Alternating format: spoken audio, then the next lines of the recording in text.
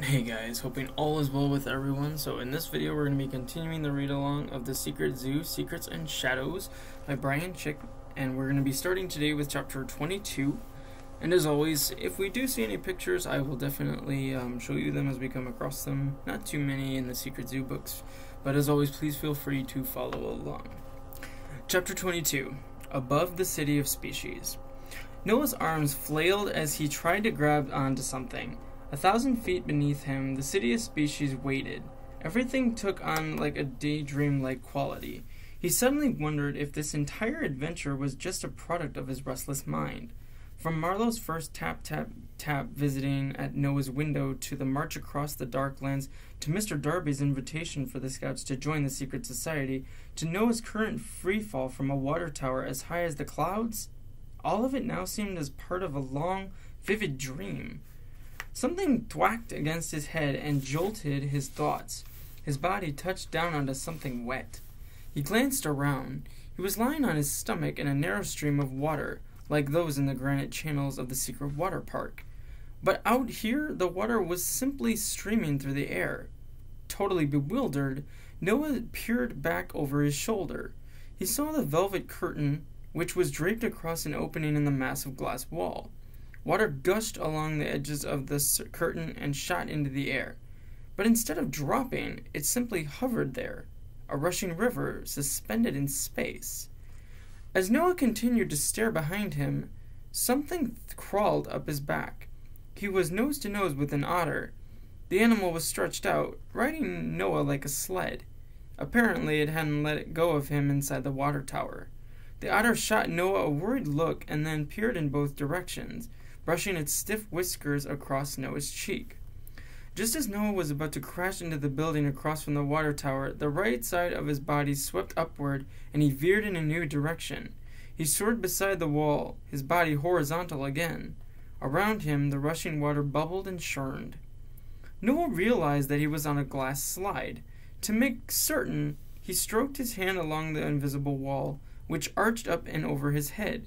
The slide was fully enclosed, a glass tunnel in the air. He peered into the depths of the city and spotted the slide's trail of bubbling water spiraling down.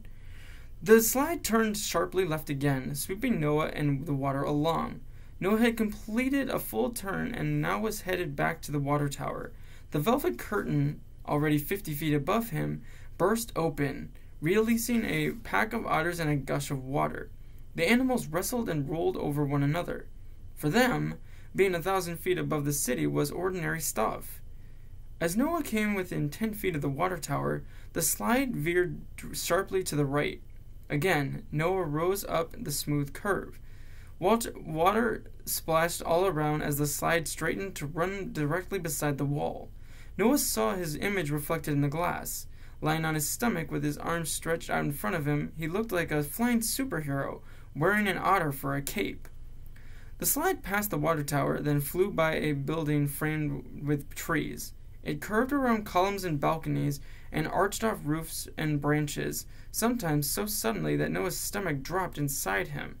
He began to make out the details of the animals below. The spots on giraffes, the slashes across zebras, the ears on elephants. Noah veered sharply right and began to cross the street. He punched into the thick foliage of a tree, and his world exploded with the color and movement. Leaves were escaping the summer-long clutches of their branches, piling on the slide's roof and spilling over its sides. They partially covered the glass, revealing its full shape, the perfect spiral, about 6 feet wide. The slide pushed through the far side of the tree, and Noah saw that he and the other otters were less than 300 feet from the ground.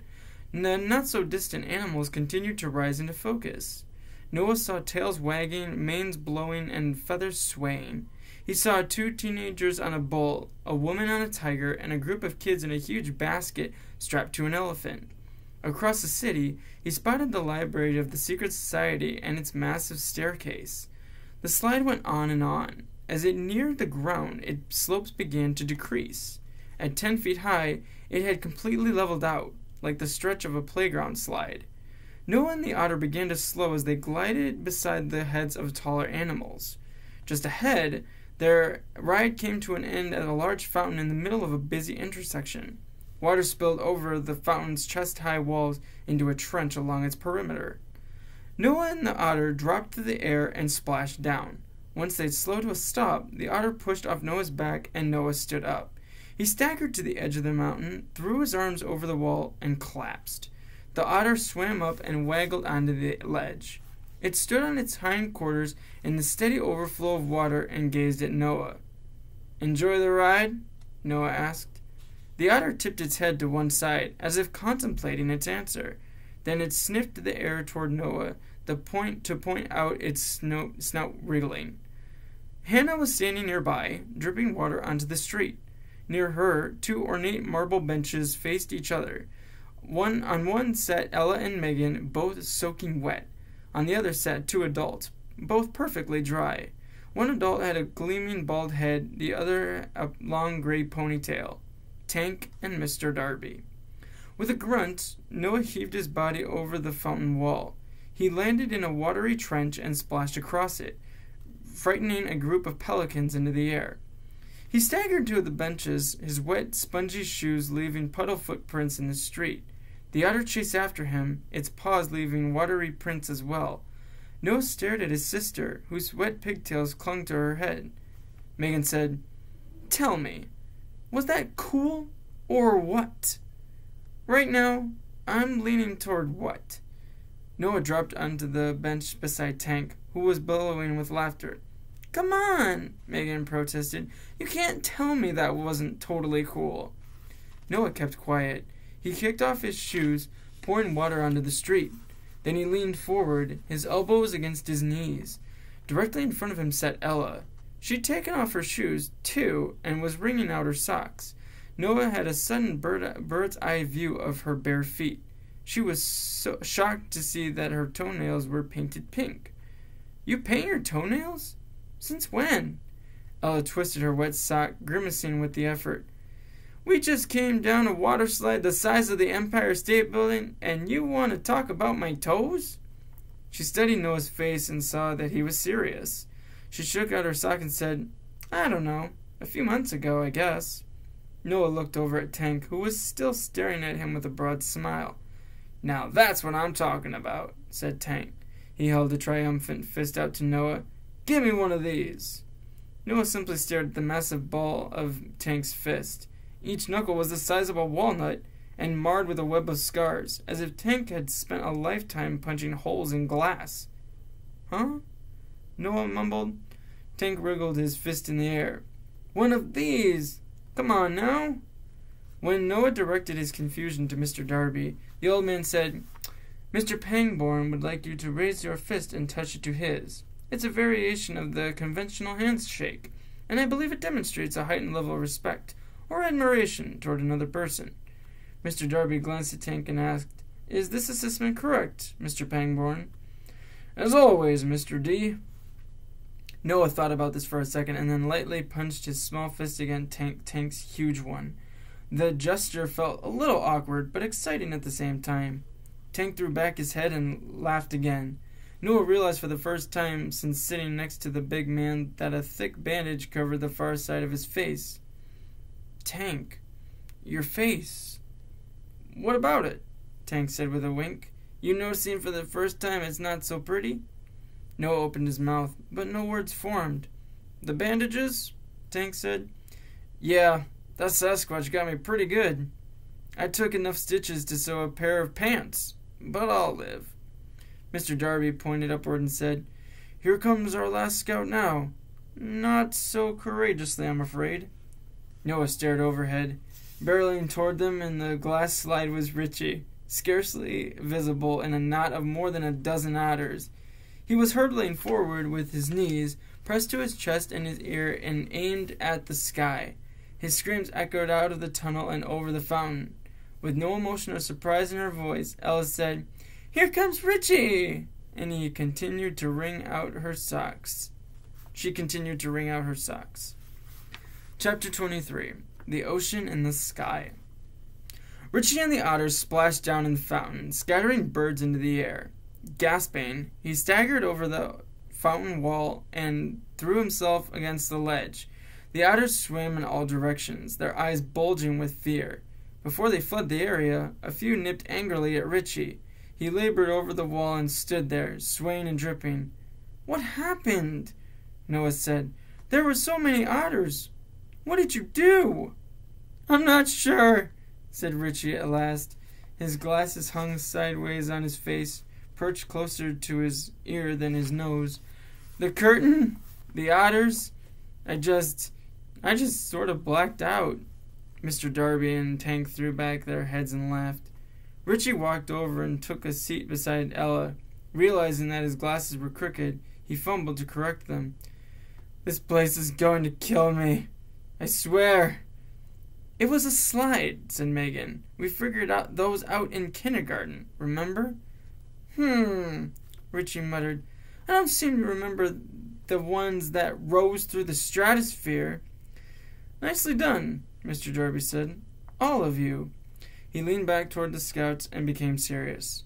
"I came to check on your progress and to let you know that we are still on the hunt for the Sasquatches since the attack on Tank. We have, in fact, stepped up our efforts. We've been scouring the sectors day and night. Have you found anything?" Mr. Darby shook his head. "I'm afraid not." "What will happen if you don't find them?" Ella asked. "Impossible to know," Mr. Darby answered. "For now, keep focused on your task, developing as crossers. Leave the Sasquatches to our concern. You can take comfort in knowing our strongest forces are on the case." "Strongest forces?" Noah asked. "Yes," Mr. Darby said. "The animals and—" His voice trailed out and he briefly shifted his stare to Tank. "And others." "What do you—" The old man stood, clapped his hands together sharply, and said, "Now then, Mr. Pangborn, I do believe we have other business to attend to." Tank rose from his seat. "That's a fact, Mr. D." Megan protested. "But we just got here, and you have only 30 minutes to get out of here." Mr. Darby tipped his head to the scouts. "Ta-ta, my young scouts. I leave you in the quite content care of Hannah." The two men walked into the street, quickly disappearing into the hordes of animals. Noah's gaze shifted to the otter who had ridden his back and was now sitting on the bench beside him. The otter stared up and twitched his whiskers. "You still here?" Noah asked. The otter blinked twice. To the scouts, Hannah said, "Okay, let's go. You heard, Darby. We gotta get you back." The scouts squeezed into their wet shoes and followed Hannah into the street. "Ugh," Ella said as she pulled the cling out of her wet zoo shirt. "I can't wait to be dry again." "Get used to it," Hannah said. "It goes with the territory. You'll be back in dry clothes soon enough." The otter ambled beside Noah, swinging his head from side to side, taking in the teeming city. Noah asked Hannah, "Any chance you know the name of this one?" "That's Louie," Hannah said. "He has a way of making trouble." Noah stared down at the otter. "Hey, Louie." Again returning Noah's gaze, the otter snorted and shook the water from his hindquarters. Hannah and the scouts merged into the busy crowd on the street, finding a spot between a family of grizzly bears and a bunch of emus. One of the emus pecked at Richie's pom-pom as if it were a snack, prompting him to escape to a new spot beside Hannah. Noah stared overhead and tried to locate the water slide. Though he couldn't see the glass, he saw a slender stream of water rushing through the shower of autumn leaves. A quick stroll returned them to the water tower. The scouts followed Hannah into the shadowy space beneath the enormous tank, where streets ran, animals roamed, and fountains spouted. More than 200 feet above him, the bottom of the tank bulged out like an overturned dome. The massive reach of the water made it seem as though an ocean had emptied into the sky. Movements in the water caused shimmering beams of sunlight to fall across over everything. "Hannah," said Noah, "all this water, where does it go?" "All over the city of species. Pools, fountains, slides, streams." "Where does it come from?" "Mostly the water exhibits in the Clarksville Zoo. The rest, well, we sort of borrow it from the plumbing on the outside." The scouts chuckled at the idea. The secret zoo, despite its magic and power, got some of its water through ordinary plumbing? Hannah led them to one of the main marble columns that supported the tank. At its base, a velvet curtain hung over an open doorway, a gateway back to the Secret Wotter Park. Hannah pushed through the curtain and led the scouts into a small, damp-smelling room. Louie trampled across their feet, settled into a spot, and made a strange otter sound, a cross between a squeak and a grunt. Hannah's voice rose in the darkness. "Brace yourselves." As the curtain settled back into place, the entire room jolted upward. The scouts were in some type of elevator, and in the hollow darkness of the marble column it had begun to climb. Noah felt the elevator's speed in his shaky feet. In seconds, a bright light filled the room as they emerged from the marble column into the circular tank. The elevator, made of glass, was rising along the inside curve of the tower wall, pushing through the water. One side had a view into the city of species, while the other sides looked into the water tower. Noah stared down through the bubbly trail of the elevator's wake and saw the streets miniaturizing again. Noah realized a wall of water stretched across the place where the curtain once hung. Somehow, the water wasn't spilling in. Hannah said, "Go ahead. Touch it." Noah stepped forward. The water made no sound as droplets splashed against him. He raised his arm and punctured the water with a finger. He felt its rush against his skin. He spread his fingers and pushed his arm forward, allowing his hand to be devoured. Then he swiveled his wrist, investigating the sensation of the pressure. Hannah said, "The curtain that normally hangs there leaves traces of its magic. Our scientists found a way to use that magic to keep the water back." As Noah pulled out his hand, the water closed around his fingertips. He stepped away to allow Megan and Ella a turn, and joined Richie in staring into the city of species. Rooftops spread out around them, glass domes, bamboo thatch, and gabled sheets of steel. Freestanding columns rose into the heights. Birds of all sizes and species sailed through the crowded sky. A sprawling mesh of branches formed elevated streets for mobs of arboreal animals to cross. Noah noticed 6 vertical tracks between the tower wall and the elevator. Gears spun across them. This was what was lifting the elevator. As they soared into the upper part of the tower, the water filled with otters. They swam in all directions, rolling and somersaulting and playfully biting one another. At least 50 otters spotted the elevator and rushed over to race it. They swam upward, exposing their white bellies and leaving V-shaped ripples in their wake. Louie charged to the open wall and dove out to join his friends. Ella said, "I vote that the next time we skip the slide and take the elevator." "It's a one-way ride." "It's a one-way ride," Hannah said. "Bottom to top, one stop. Unless you can time it just right on its way back down." They suddenly broke through the surface of the water, and a tangle of tree limbs came into view. As the elevator followed the curve of the wall, it began to pull back into one of the water park's mountainsides. From their vantage point, the rocky walls seemed to be extending in front of them. The walls soon closed on themselves, somewhere in front of the elevator, and the world around the scouts turned pitch black. "Oh, nice," Richie said as the elevator continued to stream upward. "Glad this isn't freaky or anything." The elevator stopped with a jolt. The scouts couldn't see a thing. "Reach forward," Hannah said. Noah did. A velvet curtain was settled across the open wall of the elevator again. "Now follow me." Noah felt Hannah brush by as she slipped through the curtain. Megan said, "Time to go home," and went next.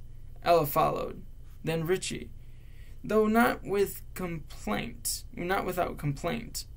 Noah was the last to go, the last to leave the secret zoo behind. And I'll stop the video there, ending chapter 23. But when we rejoin to the read-along of The Secret Zoo by Secrets and Shadows by Bryan Chick, we'll be continuing with chapter 24. But as always, guys, thank you so much for watching, and please do take good care of yourselves, and I hope to see you next time.